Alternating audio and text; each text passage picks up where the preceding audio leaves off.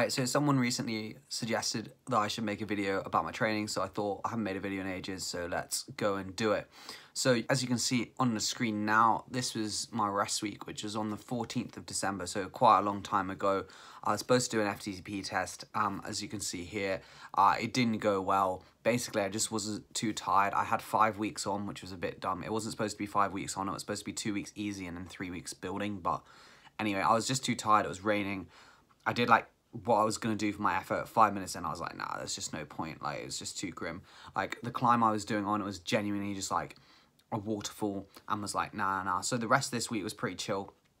A couple easy hour rides. I actually often find it really hard to ride during a rest week. I just can't really be bothered, because I'm just like, oh, it's a rest week, I don't need to. But I did 3 hours with my mate on the weekend on Sunday, and that was okay. So anyway, I'll just talk actually first before we go through this block just about my main goals. So my main goals basically are uni time trials. So there's the 10 mile, 25 and team time trial in about a 3 week period, which ranges from sort of late March to mid-April. So my huge goal is that, is basically to be absolutely flying then. So yeah, I'm going to do obviously maybe some training that people think is too early, but obviously I'm trying to peak and be in my best condition quite early on. And considering the October, I finished racing 31st of October, had 2 weeks off. It means there's not much time to do a classic periodization where I'd spend, you know, many months just doing base training. So anyway, we'll get involved. So I finished uni that week. So basically this week I was just free to ride, and I don't have exams in January, so I can basically ride quite a lot. So this week was just pretty chill. 40/20s, which again, I think people are going to think, why are you doing 40/20s in December? But it's because realistically where I live in London, it's quite hard to do longer efforts because I basically just do them around the inside of a park, which is like 1 kilometer long, so it's quite easy to get bored. So I find if I do 40/20s, okay, maybe they're not perfect, but at least I'll do them. So yeah, that's generally what I do. I think my internet's going to be too slow, but anyway, I did 3 sets of them and not the 4 required. I always set myself 4 for the first week and then just, you know, see how it is. 3 sets at 290 watts average, so pretty decent.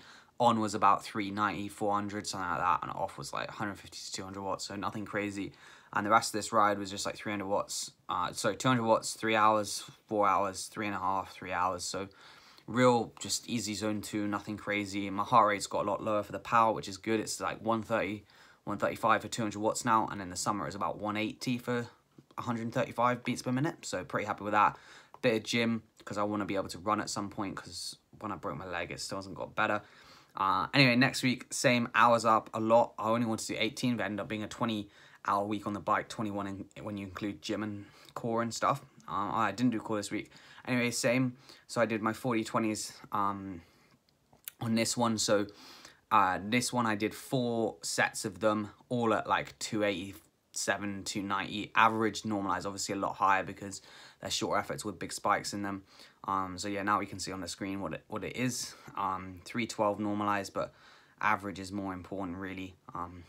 And it was 300, 300, 302, and 302. So actually not bad. I thought it was less power, but that's actually pretty decent to be able to do that. So I think I was getting confused with my efforts last week. So 9 minutes at 300 watts, like, you know, that's showing my threshold is about what I thought it was, but it's about 310. So pretty decent. Anyway, 6 hours with my mate the next day, nothing too crazy. I think it was like 200 normalized ish, 190 normalized, so pretty chill. But 190 for 140 beats per minute on a 6 hour ride is not too bad.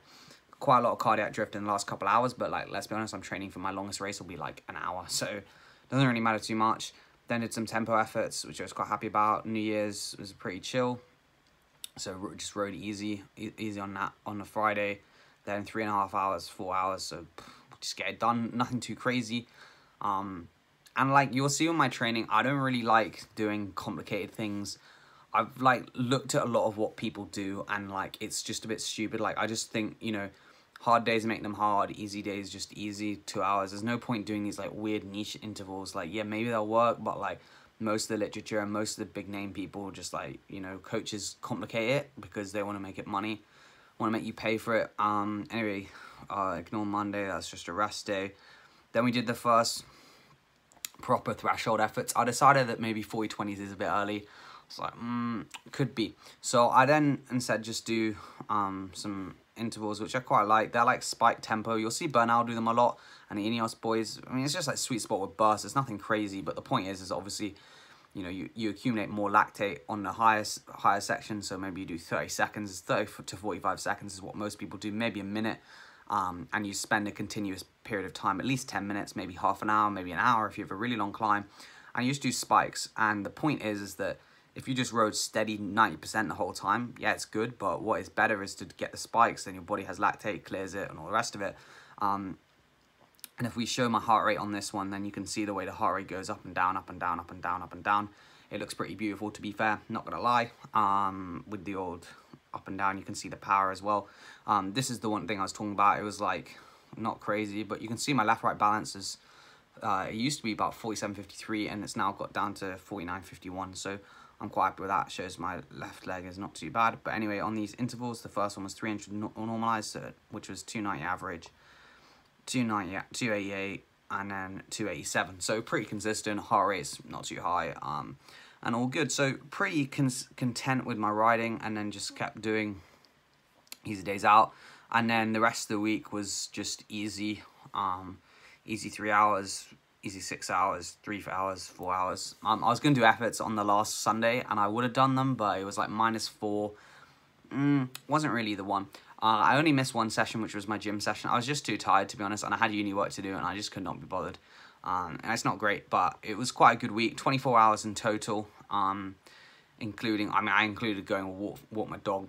Does that count as training? No, but, you know, anyway, it's not bad. It's not bad. I'm quite happy with it, to be fair. And yeah, so going forward, I guess you might think, well, what is Charlie going to do with his training? Or you might have just stopped watching the video, which fair enough, I probably would have done as well if I wasn't making the video. And it's a big question. I think probably a lot of things that people are going to have, and a lot of questions people are going to have this year is like, is racing going to happen? So like, basically, I've realized my training for TTs and road races was almost identical. Like my best ever road racing season, literally all the efforts I did, 30-15s and 8-minute efforts, and then just race crits and just got fast that way. And I think, to be honest, I think that's all you need in the UK. The races are pretty short, pretty punchy, and I'm quite good on those punchy efforts.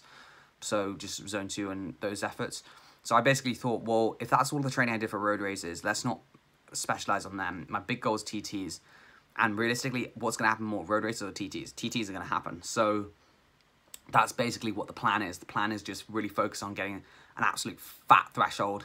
And obviously, it's a shame I'm at home. My TT bike's at where I am in uni, so I don't have my TT bike with me, which is a shame because obviously a lot of these efforts, I normally ride my TT bike 3 times a week, so 2 rest day rides, which people think is pointless, but I'm like, you might as well spend as much time as you can on a TT bike, and you know, it's easy. I know Froome, he rides his TT bike on his rest days, and I'm a big Froome fan, so why not do it? You know, it's okay. And then normally try and do 1 specific efforts on my TT bike per week, just to get the position dialed and just like get comfortable in an aero position, because it's quite easy to do big numbers on a TT bike sitting upright, but in the aero position, that's the goal. So yeah, obviously that's a bit of a shame, but as you can see here, it's just big threshold tempo. I've got a 2-week block now before I go back to uni, so this week easy. I'm gonna do an FTP, oh no, not an FTP test, I'm gonna do a Zwift race, which is sort of a proxy FTP test. It's gonna be 20 minutes, half an hour, just see what I can do. Obviously I am terrible indoors and don't really like it, but bit of bant, might live stream it, potentially. But I've got an FTP test here after a big 2-week block, both over 20 hours, 2 high intensity, 1 tempo, and the rest just obviously easy hours, bit of gym. So it should be good. At the moment, my FTP is 310, which is probably 5 watts per kilo. I'm probably like 62 now. I haven't weighed myself for a bit, but I haven't been eating that badly and been training quite a lot, so probably like 62, 61. So like 5 watts per kilo, so it's all right. It's not unreal, but the plan is to try and get back to 330, 335, which is what I was 2 years ago now, which sounds a long time, but you know, it is what it is. But yeah, get back to 330 and then probably get back down to 59 kilos, like I was in hill climbs, which is a bit of an effort, but if I could hit 6 watts per kilo for 20 minutes, that'd be quite sick. So that is sort of the other goal if no racing happens. But you know, we'll see. But yeah, apart from that, pretty much that's all my training's happening. I might be heading back to Bristol where there's some better roads to train. I can run my TT bike, etc, etc. And in terms of racing, these are the races we penciled in. I'm not sure how many I'm going to do, because the issue with TT races, they're not physiologically that strenuous, like a 10-mile TT. So I think if I do a 10-mile TT, let's say, I'll probably whack efforts afterwards, but then if I have a race next day, you're like, oh. So I haven't really thought about what I want to do yet with regards to this, but I probably will maybe do one a weekend, maybe, but I don't know. We'll see how many can happen, how many aren't, because obviously the UK, well, they've decided that we can't leave our houses, which is not ideal when you want to race your bike, or it's not ideal for anyone at any point, but apparently that's a clever thing to do. But we won't talk much more about that. But anyway, so yeah, we'll see, but hopefully TTs will happen, and you know, we've got a disc wheel now, we've got a good position, and I think we could go quite well. Big goal, I guess, is just, you know, get threshold 330 again, but I don't know, we'll see. But anyway, cheers for watching. It's been a long one. You got any more questions about training or anything else? I might do a little vlog tomorrow, maybe. I just want to make more videos again, so I might do a little vlog about my life, what I do in a day. I'm sure it's gonna be riveting, and yeah. So anyway, cheers for watching. See you next one.